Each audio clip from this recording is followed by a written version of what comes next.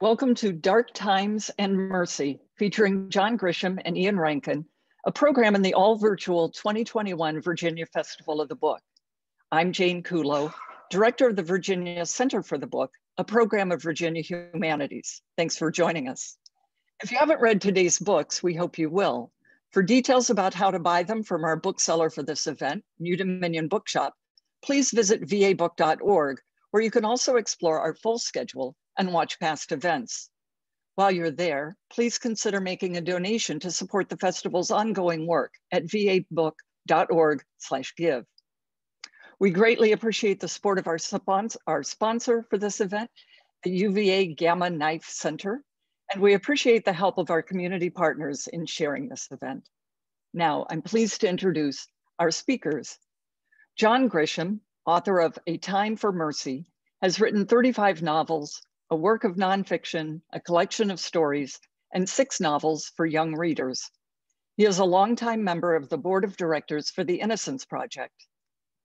Ian Rankin is the author of A Song for the Dark Times and dozens of other best-selling novels, plays, teleplays, and more. He has received numerous awards in recognition of his work, including the Top Crime Writers Award from many countries and an OBE for services to literature. In their newest books, John and Ian offer stories in which their longtime characters, Jake Brigance and John Rebus, face new challenges. John and Ian, thank you for joining us. Tell us more. Thank you, Jane. And Ian, since you're on my turf, I'm here in Virginia. I'll say welcome to Virginia, to the book festival. And we tried to get you here last year. COVID intervened. We tried again this year, and so it intervened again. We're virtual. You got to promise that next year in 2022, you'll be here live and in person, okay? Well, as long as there's no new pandemic, I'll be there. And I want to come to Edinburgh. You have a great book festival there, right? We do, and again, last year it had to be virtual only. So in some ways that made it easier because, you know, you could be there, John, without getting out of your slippers or leaving your house. This year, they're hoping that it will be partly virtual and partly real. So again, we're just hoping that everybody's been vaccinated by then and travel is okay. Readers are desperate, as you know, they're desperate for books and they're desperate for book festivals. They want to keeping up that conversation with their favorite authors. We actually met at a book festival in Lyon, France, about 5 years ago. Wonderful, probably the best festival in France. And I'm going to ask you, do you do a lot of those European festivals? Yeah, I did. I say did past tense because who knows what Brexit is going to mean to the traveling author. We may have to get visas and things, which we didn't have to do when the UK was part of the European Union. Yeah, that festival, Quai des Polars in Lyon is certainly one of the best organized, one of the biggest. I didn't think I would miss it, John. I'm a bit of a homebody. I like, you know, walking to my local bar, walking to my local bookstore, sitting around in my home. Jumping on planes, trains, and into automobiles going all around the world was getting kind of tiring as I'm getting older. But I do miss it. I miss the travel. I miss meeting readers. I miss meeting other authors. And just as you and I did, we had 5 minutes backstage, you know, when we just sort of met each other. But who knows where it leads? And in our case, it leads to this. It leads to us at last having a conversation where I get to ask you all the questions I've always wanted to ask you. You know, for 20 years, I didn't tour at all. From the mid-1990s, after the first wave of books and movies and life got kind of crazy, and I realized I didn't have to tour. I could stay at home and write books, and they would sell without me, you know, being on the planes, trains, and all, going everywhere. And I got spoiled to just becoming almost a recluse, and the books were still selling. I thought life was good. A few years ago, I was talking to Stephen King, a good friend of mine, a guy I really respect, and we were talking about book selling and booksellers and the reading public and how difficult it is for so many booksellers to survive in this, you know, this is before COVID. And so we both decided to start touring some more and to hit the road. And I did it 3 or 4 years ago with a book called Camino Island that was a non-legal thriller, and went to about 25 different bookstores. And I realized how much I enjoy going to great bookstores just as a customer, but also to meet the booksellers, to meet a lot of the fans, to meet the people who are buying the books. And I've been to more book festivals. It's fun meeting the other writers as we met and hanging out with them. And I think once we all get vaccinated and once this thing does go away, you're going to see a lot of writers very eager to hit the road again and get out and see the bookstores and meet the booksellers. Sure. And I mean, it was the bookstores, and in particular in the USA, were very important to me in my early years as an author. Every small town in America seemed to have a specialist mystery bookstore, passionate sellers of books and passionate readers of books. And those were my first champions. I was writing books about Edinburgh, Scotland, a place many of them didn't know or hadn't been to. But they just loved the structure of the crime novel. They loved the character of Rebus. And that word of mouth, booksellers saying to people, oh, if you like Michael Connolly, you might like Ian Rankin. Why don't you give him a try? That kind of thing was hugely important. And it saddens me a little bit that now when I come to the States on tour, a lot of those bookstores are no longer there. The physical bookstores are no longer there. The internet is taken over in a lot of cases. The owners have retired and can't find anybody else to take it on. It's been a passion for them, but when they go, they can't always find another young, passionate person to take on the store. So that's slightly frustrating. But as you say, when the good independent bookstores are still with us, please, let's keep them going. And certainly during the past year in Edinburgh, where we've had this pandemic and a lot of the bookstores have had to be closed, physically shut, the local population have kept them going. So you can order on the phone, you can pay with your credit card on the phone, then you go along and it's almost like a furtive experience. You knock on the door and the bookseller opens the door and hands you the paper bag with your book in it, and off you go back home to read it. Or else they deliver the books by bicycle. In some cases, they'll actually deliver to your door and leave them at the door and phone you and say it's sitting on your doorstep. People are just hungry for books, and publishers and booksellers have found ways to adapt very quickly. And the same with festivals. Book festivals have found a way to adapt to still keep providing something for readers who just want that connection. Yeah, people, what we're seeing here, and I think it's probably true over there too, they're stuck at home. They have more time to read. They want the books. The books are a connection to the life they remember recently, the normal life. Books are a connection to their past. You and I are lucky. We sell a lot of books, and I'm constantly amazed at how attached some readers get to our books and to our characters, and it's very gratifying. And during the pandemic, I've seen a lot of people, a lot of book buyers and booksellers who are really eager to get the books and get them published. We sold more books last year in the U.S. than the year before. Our book sales are pretty strong. Most of our bookstores here have managed to hang on. Some have closed, a few of them, but doing the same thing: curbside service, limited browsing indoors, home delivery, you name it. Early in the pandemic over here, Amazon, who now sells 2/3 of all books in this country, Amazon downgraded the importance of books behind medicine and groceries. But they had to prioritize, and so books got knocked down a notch, and you couldn't get them as fast. And when that happened, people started calling the local bookstores again. And hey, we want these books. We don't really care what the price is, but can we come get the books? And so overall, it's been I can't say a boom for us, but certainly it's the business has stayed there. So the question for you as a writer, because I get asked this question every week, people want to know, how's it impacted you? Well, I mean, like you, I had a book that was published during the pandemic. I don't know if you were writing your book during the pandemic, John. You can maybe tell me that after, but it was written. I mean, the latest Rebus novel was written during the pandemic. And luckily, I decided to set it in the summer of 2019, because it had been set in the summer of 2020. It would have been a very different book. the crime would have been solved by Zoom because Rebus couldn't travel around Scotland the way he does in the book. And you know, the lockdown in some ways was great for me. I'd just done all the research for the book. I'd been on a road trip all around Scotland to the places where it was going to be set. And then lockdown came along, and I just sat in this very room. This is my office, and I sat in this very room and just wrote. And writing for me was an escape. It was like I was tunneling out of the pandemic into a world that made sense and a world that I could control. And I found the writing was just very refreshing. And, you know, a little bit as you've been suggesting, as a successful writer, sometimes you don't always get the amount of time to write that you would like. You're too busy doing other things. You're traveling, you're doing interviews, etc., etc.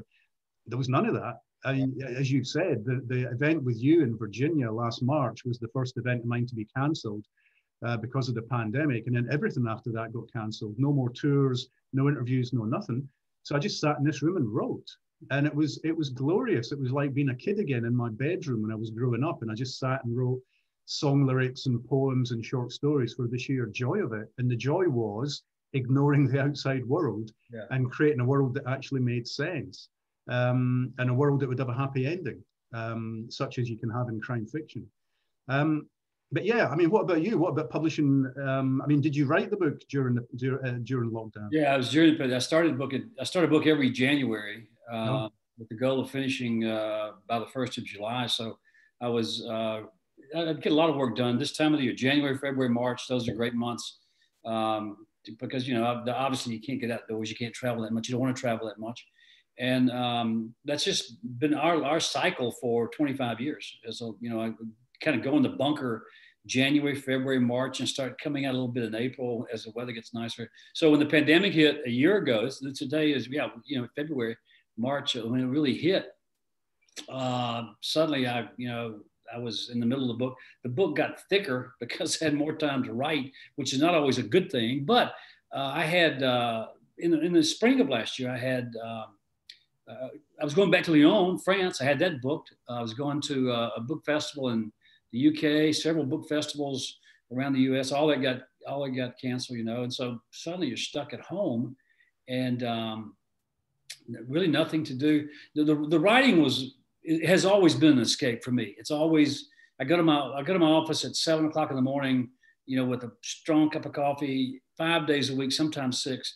And there's nothing else in the office but me and the big screen, the big desktop, and I still treasure those moments. And after doing this for 30 years, it's still I did it this morning. It's a lot of fun to go create, to go work on the novel, to go plot the next chapter, to see the characters again, and that has always been an escape. So I'm lucky to have that. Initially, when it hit last year, things were so frightening and so chaotic on so many different fronts. We'd never lived through this before. It was truly historic. I did find it hard to concentrate on reading.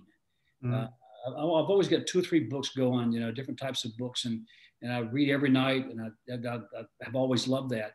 But for a while, it took me some time to get beyond the distractions of the 24/7 news cycle, the next bad story. But I got over that, and so I've been reading a tremendous amount in the past year. So that's been a blessing.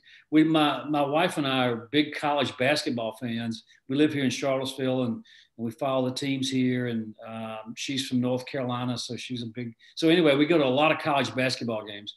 And in March last year, suddenly March Madness, our big college tournament, which is the biggest sports tournament in America, was canceled for the first time ever, and it was really a shock to fans because it's like your Premier League. It's just what we live for. Mm-hmm. And so I thought, well, I've got some time on my hand coming up pretty soon when I finish the legal thriller. I've always wanted to write a book about college basketball, a novel. And so I started that in July, August, really sort of out of boredom, had nothing else to do for the fall. And I finished that, and that book comes out in a couple of months. So yeah, long-winded answer to your question. I've had a lot more time to write. I'm not sure that's necessarily a good thing, but I did write more words last year in 12 months, in 2020 than any other year that I've been writing. So I'd like to back off of that a little bit. Yeah, I mean, I think I did the same because I finished the Rebus novel sort of May, June, and was immediately approached by a publisher with a project to finish a novel that had been started by a writer I really admire who died a few years ago, a Scottish writer called William McIlvanney.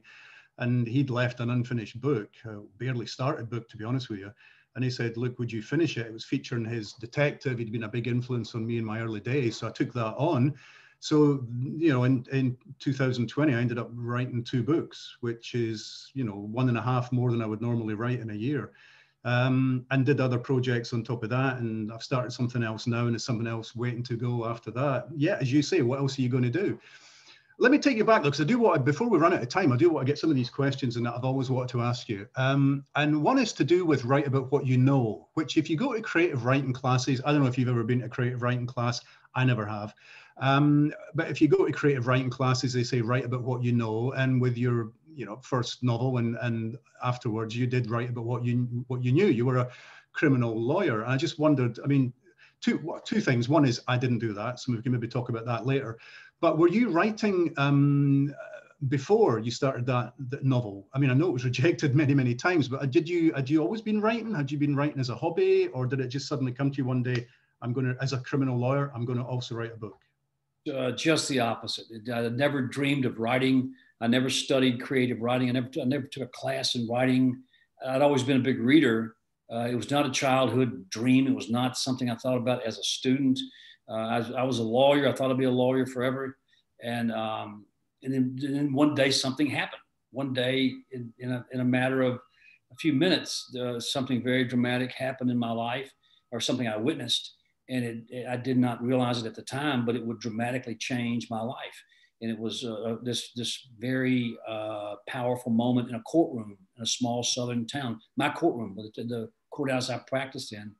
And I was inspired to start thinking about this story as seen through the eyes of a young idealistic attorney, kind of like myself, who was dreaming of the big trial, the big courtroom victory that we, you know, what lawyers dream of. And that's how it got started.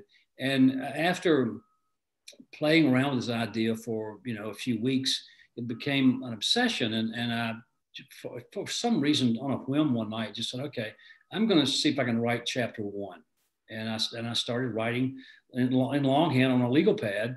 And that's how I started my writing career. Had no idea what I was doing, had never written before, didn't know if I was going to finish, didn't care. I was busy as a lawyer. I was busy as a politician. My wife was having babies. Life was pretty crazy and life was good. But that was just, it was a secret little hobby for a long time. And then finally finished the first book and got it published, and that led to something else. I mean, it was rejected a lot, right? It was rejected a lot. Back then, in the mid-1980s, unlike now, you could submit to, long before the internet, you could submit hard copies, believe it or not, to both editors and to agents. Now I'm told it's all different. It all goes through an agent. You have to have an agent. And I've had editors say they won't even look at something that doesn't, because it does not come from an agent. But I had a lot of rejections from editors and from agents, and kept plugging away, kept, you know, the classic submission, rejection, back and forth. And I thought it was kind of fun, you know, that people would reject my stuff. I wasn't doing this for a living. I wasn't, you know, going to get all depressed over it. And then after 15 or so agents said no, I got the first of many wonderful phone calls one morning when I was not expecting anything. An agent from New York called and said he wanted to represent me and the book. And that was a big turning point. So let me ask you, what inspired you to pursue a career writing about crime? I'd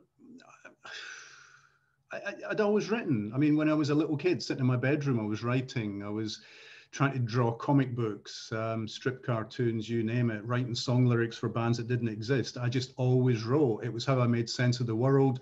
It was enjoyable. Like you, I read a lot. My parents weren't big readers. They were blue collar people. They'd left school at 14, 15, got jobs in factories and shops, stores, what have you. There weren't many books in the house, but I just was fascinated by the written word. I was fascinated by storytelling. There was a lovely little library in our town, which Andrew Carnegie, from the same part of the world as me, he had instigated this, instituted this library, like many others. And I, you know, it wasn't enough just to read stories. I wanted to write them as well. And that followed me all the way to university and started writing short stories and trying to get them published. One novel was rejected out of hand by everybody it was sent to. The first Rebus novel eventually was turned down by 6 or 7 publishers, but then picked up by the final one on the list. As you say, it was back in the days when you just had the one copy and you would put it in the mailbox and send it off one at a time to publishers. I didn't have an agent. Crime, I don't know, because, you know, I wasn't that interested in crime fiction as a reader, the mystery novel. My older sister was a big fan of Agatha Christie, but I wasn't. I read thrillers, Robert Ludlum. I used to love his books. There was a Scots author called Alistair MacLean, who wrote war thrillers. I loved them, and my dad loved them as well. But I got an idea for a story, and I thought the main character might well be a detective. It was a story really about the Jekyll and Hyde nature of Edinburgh, the city where I was living at the time as a student. And that was it. And I called him Rebus, which means picture puzzle, because he was solving a picture puzzle. He was solving a puzzle that was being sent to him by someone who was goading him, who was teasing him.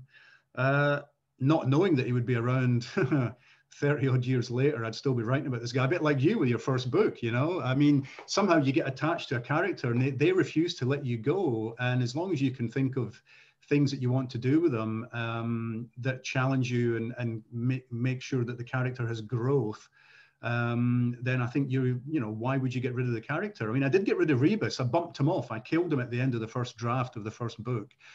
And then in the second draft, for some reason, brought him back. He's injured, but not killed. That was fortunate, as it transpires. But, you know, after I'd written that book and published it, the first Rebus novel, I went and did a spy novel. I did a thriller. Neither of them was very successful. And then my editor said, what happened to that guy Rebus? I liked him as a character. And I said, yeah, I liked him as well. And I do want to keep writing about Edinburgh, so maybe I'll bring him back. And that was it. 2 books, 3 books, 4 books. And I just found myself really attached to him. So I didn't know how the police worked. I just made it up mostly. Eventually, I had a network of police friends and people who would talk to me and answer questions. You will notice, I mean, people out there who've read my books will notice the books end with the perpetrator being arrested, charged, whatever, but before the criminal trial, because I have no idea what happens during a criminal trial. Okay, Bucky. And so this write about what you know thing, you know, I just go, well, let's just stop there, because that's a whole bunch of stuff that I then don't need to know about. Okay, you just said you didn't know about police procedure, but your novels are so authentic when it comes to the cop speak, the cop talk, the cop interactions, the paperwork, the procedure, the supervision, the internal affairs. I mean, you can't make that up. You have to know that. How'd you learn? I don't want to say it out loud, but you kind of can make it up. I mean, if you know your craft, you can persuade the reader that you know what you're talking about. I think sometimes the problem is doing too much research. Often I'll read a book and think, oh, whoa, you have really researched this subject, and you want the reader to know you have researched this subject. And suddenly you're not in the novel anymore. You're having a conversation with the author, not the characters in the book. So no matter how much research I do, I try and make sure I only maybe use 5% of it, so that the reader, you know, knows that you've done a little bit. They know you've done it, but they're not hearing you say it. They're actually still involved in the storytelling aspect of it. That's why a lot of cops who sometimes give me their novels that they've written they can't do it. They can't do a novel because there's too much of the information, the jargon, stuff that goes nowhere. A lot of knocking on doors, asking questions, getting no satisfying answers that don't push the story forwards, because that's what a police investigation is like.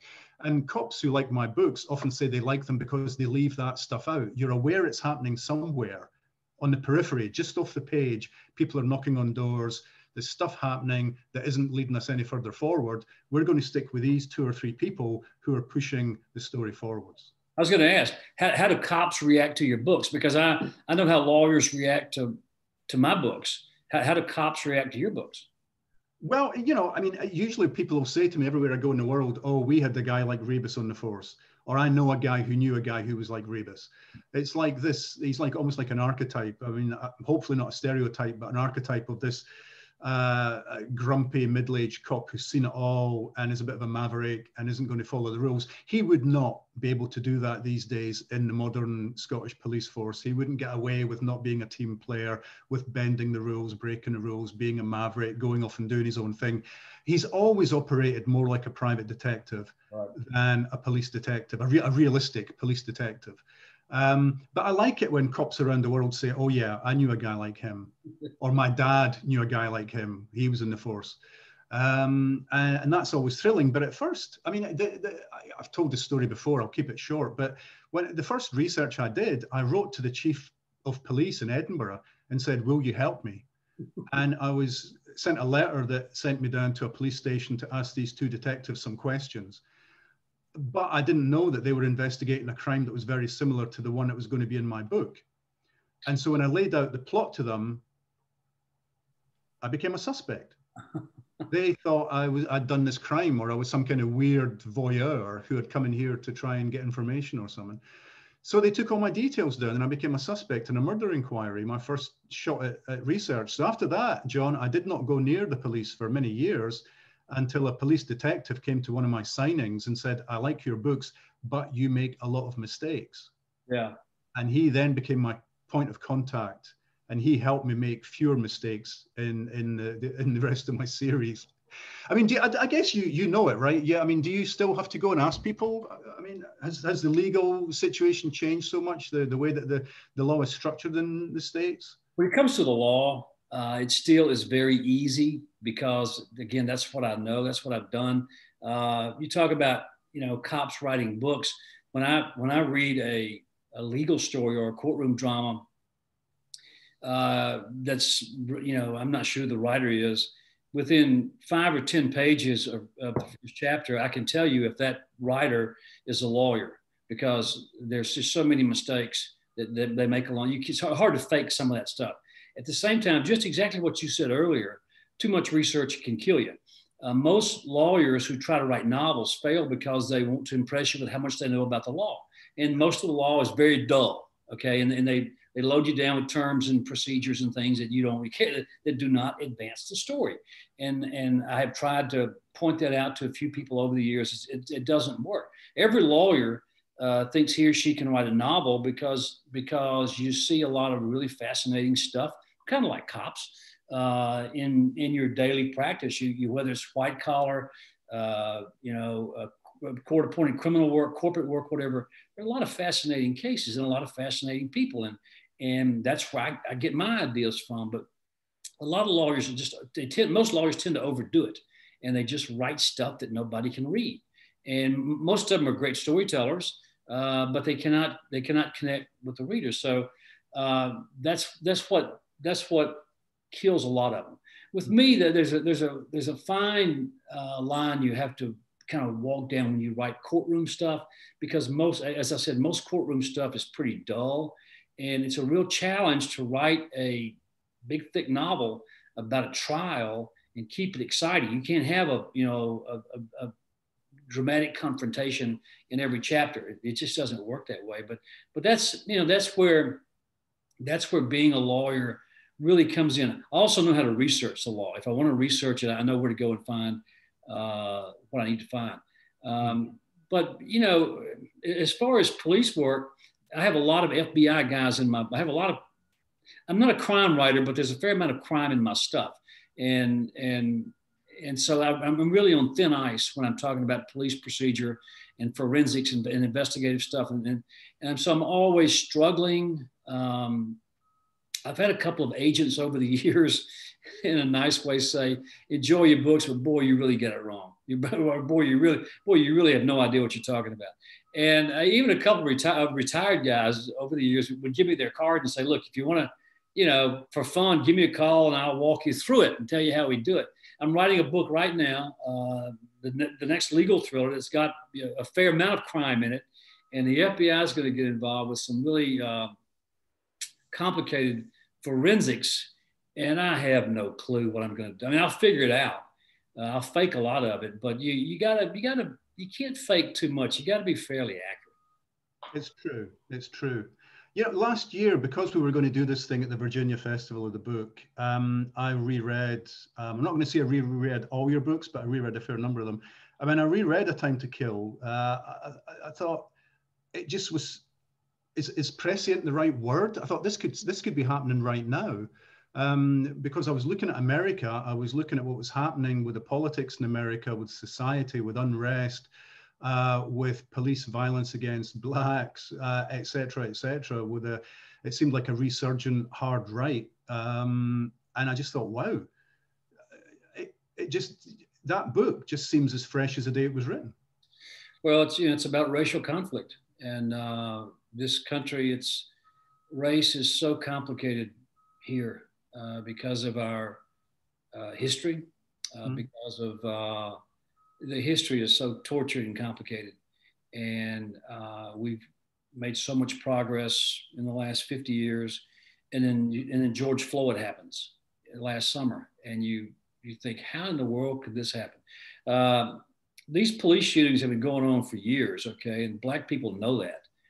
White people denied it until now because there's a camera in every pocket, and so these things are now being recorded, and white people are shocked to see so many unarmed black people being killed by cops. Black people are saying, we've known this forever, okay? We've been trying to tell you. Now listen to it. You know, that's what is fueling Black Lives Matter and the black protests. And I hope that those protests go somewhere and listen to. But race is always going to be a complicated issue in this country. And you know, I didn't realize that 35 years ago when I started writing A Time to Kill, I knew that there would be a lot of racial conflict in the book because I was living in Mississippi in 1985 and the Ku Klux Klan was still around. They were not that active. They're still around now, but they were close by, and there was a lot of racial conflict back then that was just not too far under the surface. I think things have improved a little bit. Things continue to improve. I look at improvement in race relations in this country by looking at my parents and myself and my children, 3 generations. My parents were the typical white Southerners, Southern Baptist, fundamentalist, staunch, segregationist. I went to white schools until I was 15. Our world was always going to be white, no integration, no desegregation. We had our white world, and they had the black world, and they would never. That's the way we grew up. That's the way that's how I was raised, and we were all like that in the Deep South. They're virtually all white kids, and my parents had no tolerance for any minority of any kind. They had no tolerance for, and they were a product of their generation. I was raised that way, and my siblings and I were raised in that environment. And because we were able to get out of it and go to college and live a little bit, you know, we changed dramatically. Still struggle with where we came from, because once it's in your DNA, it's really hard to get it out, to scrub it clean. But racism is still something that you know, I struggle with. Look at my kids who are in their mid-30s. They don't get any of that. They don't understand, you know, why it was so difficult back then, why we fought integration, why we fought civil rights, why did you know, so those 3 generations have progressed tremendously. And I think the next generation will be even more tolerant and more open and more willing to say, you know, we're all in this together. So it's always going to be complicated in this country. And you know what, though, I mean, as a fiction writer, could you invent the attack on the Capitol? I mean, I'm not sure I would have dared to write that kind of scene. The thing about fiction, and you know this, you can write anything in fiction, but it has to be plausible. Yeah. Yeah, you can't. If you want, if you created someone like Donald Trump, politician, and as a fictional character, nobody would believe it. First of all, it's not plausible. And a man with, you know, all of his marriages and bankruptcies and deals and all this kind of, you know, no one like that could ever be elected president. Okay, because of all of his problems, his history, you know, his dealings. I'm not sure, you know, how bad things are, but they appear to have been really, really bad. A guy like that could never make it. A TV, you know, a reality TV star gets elected president. I've been asked for 4 years, could you create something like this in Washington? And I always say, there's no way. There's no way. There's no way I could. None of us could predict what happened at the Capitol on January the 6th. I mean, the FBI couldn't even stop it. I mean, the police knew something was coming, but they were caught asleep. They did not prepare for it. But that's the power of the internet these days. Things can get organized real fast. But no, I would love to write I still want to write a big, thick political novel. I've been saying that for 25 years. I'm probably getting further away from it because politics here is so unpleasant. I don't know. I'll probably stay away from politics and stick to the law. It's something in Scotland's a very small country with a very complex political identity or crisis of identity at the moment, and I just stay out of it. And I say, if you want to know what I think about the world, look at my novels. That's where I do my talking to the world and my making sense of the world. And I tend to stay out of the political debates in the real world as much as possible, because you can mostly only make enemies. You're not going to make too many friends. And also there's very little place for nuanced debate, I find these days. It's very polarized. In many countries now, many cultures, there is no debate. You're either with us or against us, your friend or enemy. And partly that has stoked up what's happened here in the UK with Brexit. I mean, that was saying that those in the rest of the European Union were the enemy, were different, were other. And we had nothing in common with them, and we had to mistrust them, and we had to go off and do our own thing.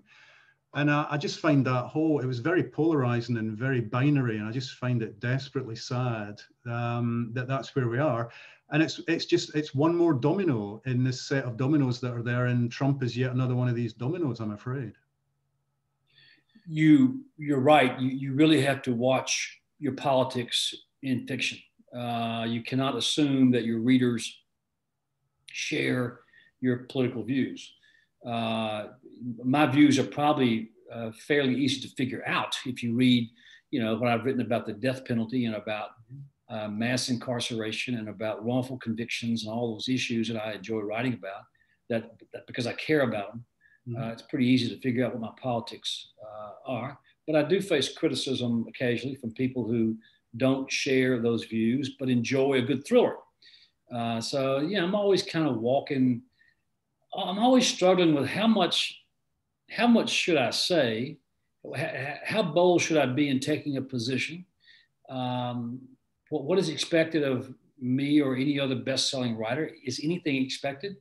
I'm not sure that's anything should be expected. Just do what we're supposed to do, right?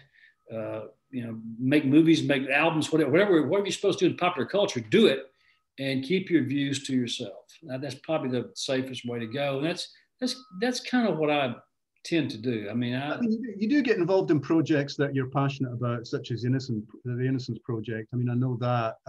So, you will put your head above the parapet to that extent. You bring up the death penalty. I was going to ask you about the death. I was going to ask you a little bit about it, but mostly just so I could say that I did once visit death row in Texas, Huntsville, Texas, where the death row inmates are kept before execution. I was making a program many years ago, a TV show, documentary about evil, about the nature of evil, the concept of evil. What does evil mean? Where does it come from, and what do we do about it? And as part of that, I did get access to death row. It was an extraordinary thing because, of course, in the UK, we've not executed anybody since the 50s, the 1950s, I think was about the last one we did.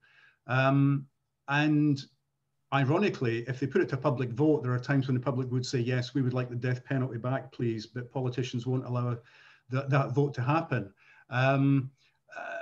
So yeah, I was going to ask about that, because that and gun control, because the other thing we don't have in the UK is much in the way of gun crime, although it is a problem in some of our cities, specifically London. Young people getting access to firearms, but firearms are very hard to come by in the UK generally. Yeah. And I guess my question about the death penalty would be, I mean, you know, under Biden, are we going to see it's going to be harder to execute people? Well, what's happening in this country in the last 10 years is the death penalty has been dying rapidly, not even slowly, not because of courageous lawmakers, not because of courageous judges, but because of courageous jurors, people on juries.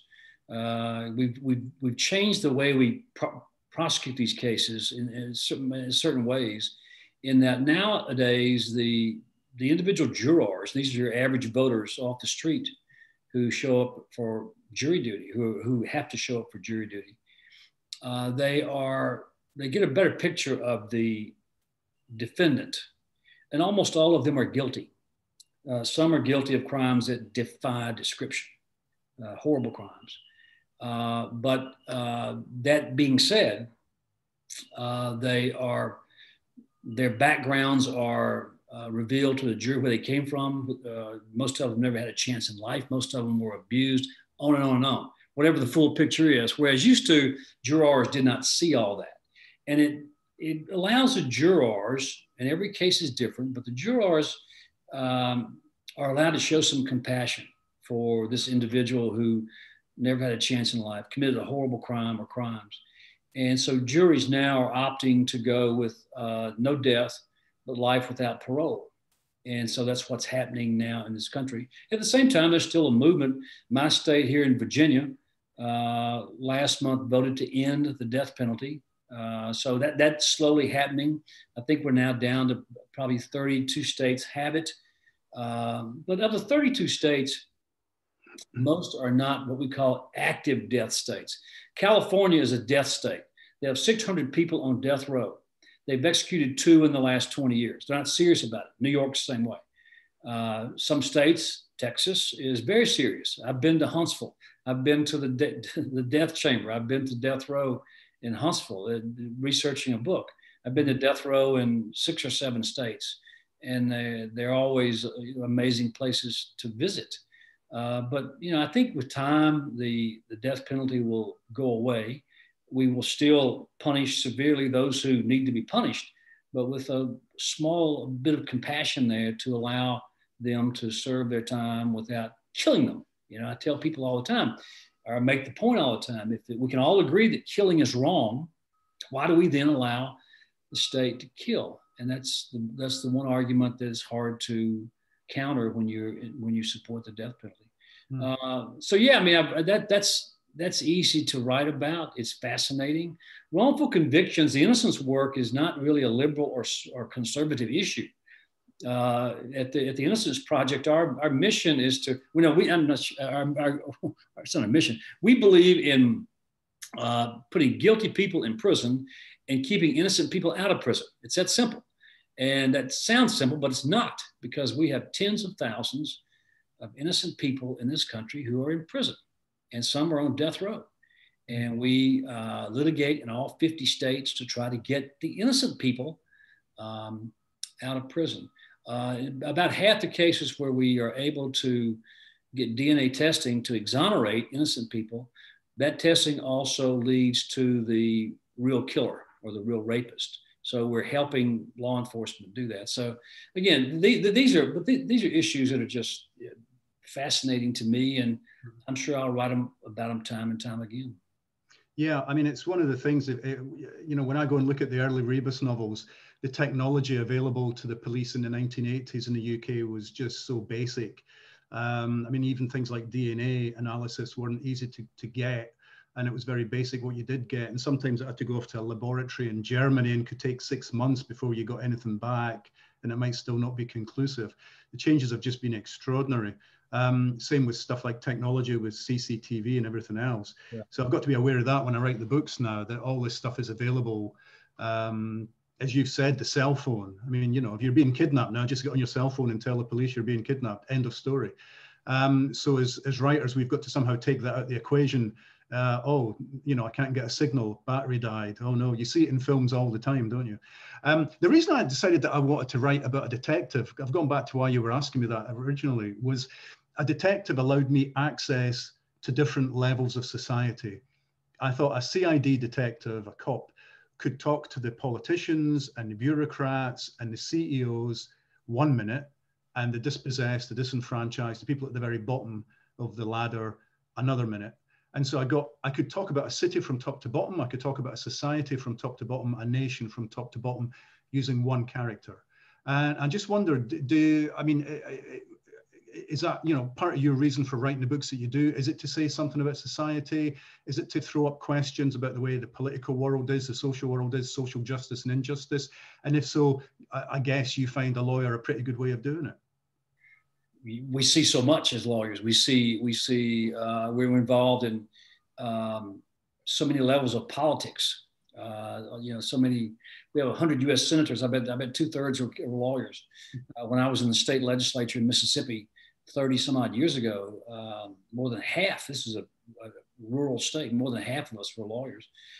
So yeah, but there are all different types of lawyers. You know, you get lawyers in the big corporations, the big Wall Street firms in New York that I've written about gleefully, had way too much fun skewering those guys with several books, to the small town legal aid lawyer who's, you know, working for a very low salary trying to help poor people.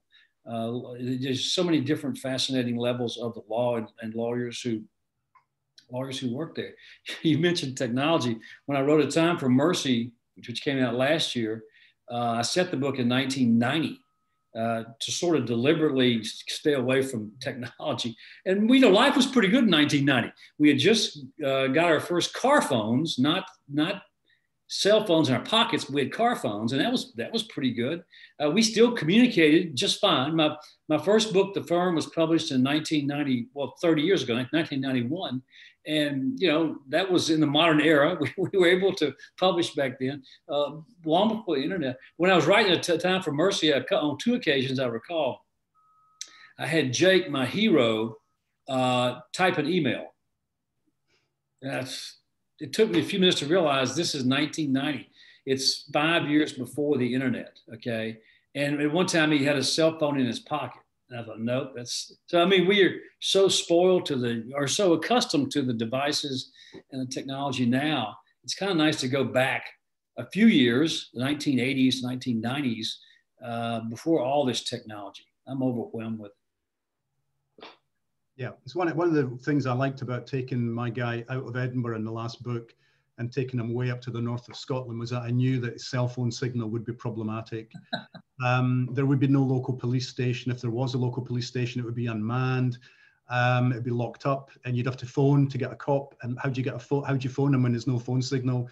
So I was taking him out of his comfort zone and taking me out of my comfort zone and just making him work that little bit harder, and possibly harking back to that simpler life. You do such a great job with Edinburgh. I mean, your hometown is, I feel like I know it very well. With the whole country, I mean, as you said, this one is on the upper coast of, I'm almost finished, it's delightful, almost finished with it. Your latest Rebus book. But the 2 things I love about your books are the plots. The plots are very, very clever, and the way the cops work, the procedures, the interaction between the cops, because that's a foreign area to me. I don't know about that. But also I love your local color, the way you write about Edinburgh, the way you write about Scotland, the countryside. You know, we're a long ways away from that. Our ancestors probably came from there, but you know, it's truly another world for us. And to be able to be taken back there time and time again with Rebus is always a treat. And you just said you have a foot of snow on the ground, right? Yeah, we've got a foot of snow on the ground at the moment. It's still falling as far as I know. It's a late winter for us, and it's a big winter for us. We don't always get snow in Edinburgh because we're on the coast, but we're getting it big at the moment. So no excuse to go outside. I've just got to sit in here and keep writing. Um, yeah, I mean, I write about a real city, and that it has negatives and positives for me in that I can't suddenly have things happen or invent places that don't really exist. I try and do my best to make it the real place. You've decided for some of your books, not all of them, that you'll have this fictional town in a fictional county. And I guess, there are probably pluses and minuses to doing that as well. Do people say to you, oh, that's obviously there? Yeah. Oh, sure. And listen, I'd much rather sell all my books there. That's where I'm from. That's where I grew up. My families were from there. It's the rural South. It's a small town South in Mississippi with all its, all the good and bad. But I know those people. I know the culture, the religion, the politics, the food, the music, the conflicts, the history. When I go back there, and I was going to go back there all the time. When I wrote A Time to Kill, it came out in 1989. The Firm came out 30 years ago in 1991. The Time to Kill sold 5,000 hardback copies. We couldn't give them away. Okay, The Firm is sold a whole lot more. And so 7 million and counting, young man. And so I realized, maybe smart if I stick to the legal thrillers for a few years. And so I started, I wrote another one. And before I knew it, the movies were coming out, big movies with big cast and big productions. And, so I forgot about Forward County for a long time. And I was having far too much fun with the legal thrillers and writing all different types of books about lawyers and politicians. And, that was, and I'm not finished with that by any means.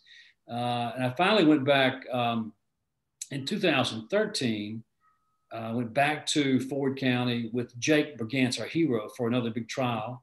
And we were sort of surprised. We kind of were surprised after being away for 24 years from Ford County with Jake. We were startled at his popularity among readers. And it was a combination of A Time to Kill and that movie, and then also Sycamore Row, but also because of the movie and because of Matthew McConaughey, people just had this attraction to Jake. And the numbers for Sycamore Row were very impressive. And I thought, okay, well, I'm not going to go 24 more years before I bring Jake back again. And so I went 7 years, and he came out last year in A Time for Mercy. And again, it was very well received, and the timing was lucky, because when Jake came out last October, A Time for Mercy, people just he reminded people of an earlier time, pre-COVID, back in those days when things seemed a bit simpler, and he stood for something they could understand. A young idealist who's trying to do what's right and find the truth. And so anyway, I'm not going to wait 7 more years before I bring Jake back, but I got to find another story. Well, I think there's quite a lot of John Grisham in Jake, I think. This thing about writing the real places versus fictional places. We've got a sort of holiday home, a place I sometimes go and write, that's up in the north of Scotland, little fishing village. And, for years they were saying, write a book set here, write a book set here. So I took Rebus up there for a book. There was a murder. Then they went, why did you have a murder happen up here? I mean, you know what kind of books I write? I mean, what am I going to have happen? A marriage? A wedding? What? A comedy? What? So, listen, we're running out of time rapidly. Can I ask you one more question, which is that I believe, well, at one time when you were interviewed, you said that your favorite author was John le Carré. And I just wondered what it was about le Carré because I'm a huge fan as well. And I just wondered what it is about le Carré that you really liked. I was not turned on by his early, the first wave of books that made him famous, back when he was still a spy. Mm-hmm. The Spy Who Came In From the Cold, The Spy Who Said, I can't even think of all the titles now. Yeah. The Smiley novels. Tinker Tailor, Smiley's People. Yeah, The Small Town in Germany. Yeah. I enjoyed all those books. And he published a book in 1980, post-Cold War, called Little Drummer Girl. And that book just did something to me as a reader, but a few years later as a writer, it made me realize how smart good suspense can be. A great plot with really complicated characters and a complicated factual situation in a troubled part of the world. The book just hit everything perfectly. And I've read that book probably 5 times since 1980. My wife and I last month discovered, we should have known this earlier, the British TV series from about 3 years ago, Little Drummer Girl, 6-part series, or maybe it's 10-part series, and a 6-part. And we watched that and thoroughly enjoyed it. It's all British cast, and it was very well done. But that was one book that really just, lit a fire in me. And then once I was turned on to him, I went back and read everything before and since. I thought The Constant Gardener was a really good book, a pretty good film. Taylor of Panama. All these books that he became my hero. And we're gonna meet in London sometime pretty soon, pre-COVID, and have dinner and catch up and all this kind of stuff. And he passed away last month at the age of 89. It just too young to go. Yeah, as I'm in my 60s now, I'm starting to think that as well. 8 to 9 is far too young. Listen, we're going to wrap this up pretty shortly, John. I've not got through any of these questions. It's insane. So we're going to have to do this again, I'm afraid, so that I can ask you a lot of these questions. But I do hope that people have enjoyed the session. I do hope people will buy and enjoy our books, continue to, especially from New Dominion Bookstore. Yeah, I don't know. I hope the pandemic doesn't go on much longer, but it seems to have been pretty good for both of us as far as getting some writing done. We're having to work. We have no choice. We can't go play. We have to work. Next year, 2022, you're going to be here in Virginia, live and in person, okay? And I'm coming to Edinburgh for your festival too, okay? What time of the year is that? The Edinburgh Book Festival is in August when all the festivals happen. So it's a really buzzing time. There's arts, there's opera, there's classical music, there's comedy, there's all kinds of stuff. It's an exciting time to visit Edinburgh. So yeah, and there's no snow. If you come in August, I can promise you it won't be warm. It will not be warm, but there won't be any snow. It sounds wonderful. I'll see you there. I'll see you in Virginia. I may see you in Lyon, France at the next book festival there. Good to see you again. Très bien. Merci. Take care, everybody. Thanks, folks. Bye now.